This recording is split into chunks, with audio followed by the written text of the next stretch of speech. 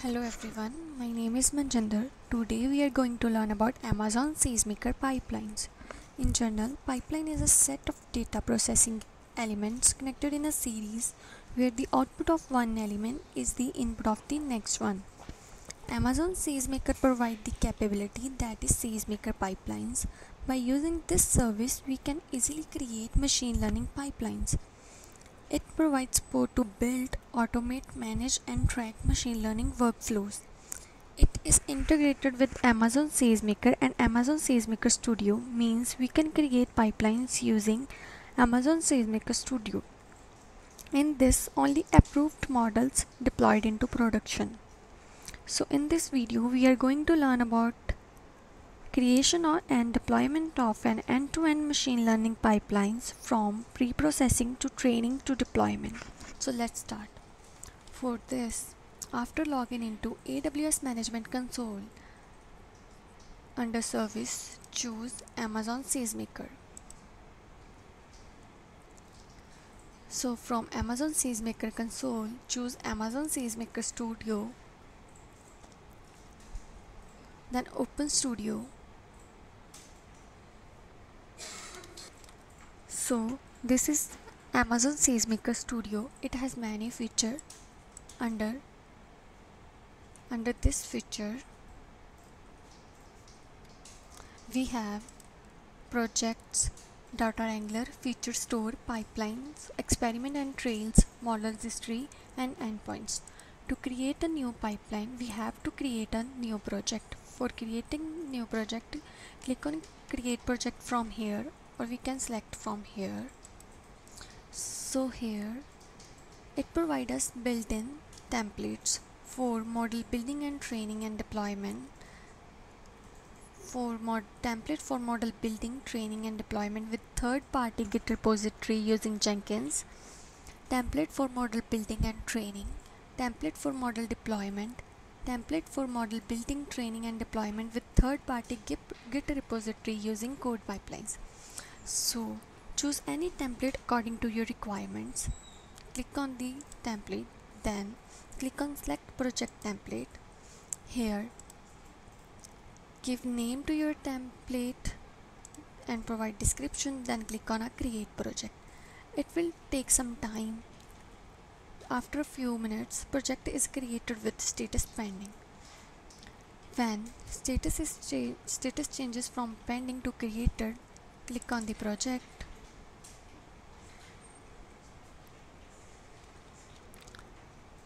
So here we can see there are two artifacts. These are two code commit repository. One is for model building and another is for model deployment. We have to clone this repository. So let's clone it.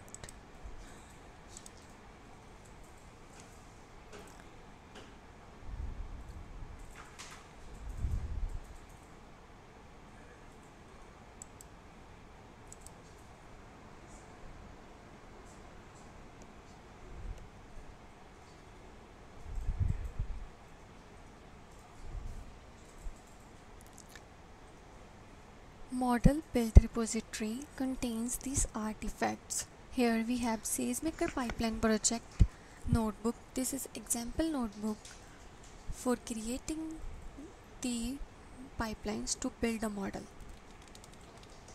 Open this notebook. Here is some documentation. Here is the layout of this repository. By using this example, we are going to find the age of this shellfish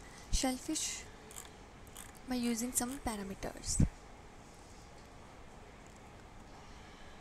So here we are defining some, or we are importing some important libraries, then accessing reason, execution role, and bucket name, default bucket. In the next steps, we are getting the pipeline instance from pipelines.ablon.pipeline. Then we are executing that pipeline. So to get this pipeline, we have to click here on pipeline, then click on Ablon. Here we have some pipelines code.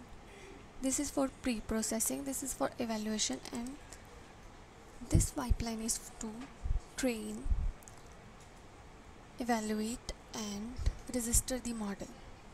So here we first process the data, then train the model, then evaluate the model. If model satisfies some condition, then we register that model. So on the top we import some important libraries. Then here we are getting the client, then getting the session. Here some custom tags for pipelines. So under this function get underscore pipeline, we are accessing some important factors like reason, SageMaker project on, role, bucket name, then model package group name, pipeline name and prefix. So here we are defining some important parameters for our pipeline. This is processing instance count, total number of processing instance, then its type, then training instance type, status, then input data. Under the next step, we are processing the data by using sklearn processor function. Then here is training the model. Here we are creating the instance of the model by using inbuilt XGBoost algo. Then here hyperparameter tuning. Under the processing step for evaluation, we are evaluating our model, then registering the model based on this condition. If the mean square error is less than 6, then we register the model, else not. Here we are creating the pipeline instance and sending all above parameters like step process, train data, evaluated data and the model that are registered in the model registry. So our model building repository contain the all artifacts to build machine learning pipeline with different steps. Run them automatically. Register the train model after the training process. To deploy the model, we have to give the manual approval. So model building pipeline start with input data, construct a model building pipeline which generates some model, validate that model, then register that model into model registry depending on whether the model meets your requirement. And for model deployment, we have to give manual approval to deploy the model for production and for staging. For this, go to model groups, click on it,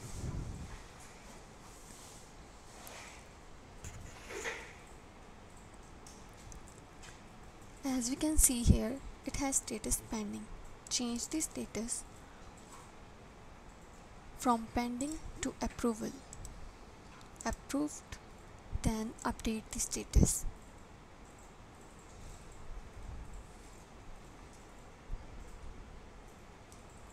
By doing this, our model is deployed into staging.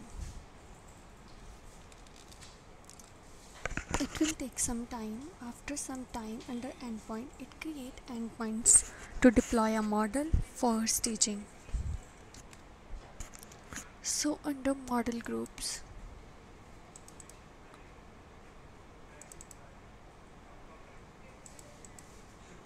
we can see the execution of our pipeline. So all green means everything is correct. So first it pre-process data, then train the model, then evaluate the model, then check some condition. Condition is if mean square error is less than 6, then register the model, else not. So under matrix we have mean square error, that is 4.3.9, which is less than 6, so our model register into the registry. So our model is deployed for staging. To deploy a model for production, again we need a approval. For this, go to code pipeline service of Amazon. Then under pipeline, open your pipeline. Then here we can see model building pipeline is executed successfully. Then model deployment pipeline is also executed successfully. To deploy a model in production, we have to give a manual approval. For this, click on here and approve this model, then click on done. After some time, the model is deployed into production. So that's all about how pipelines work in SageMaker. Thank you.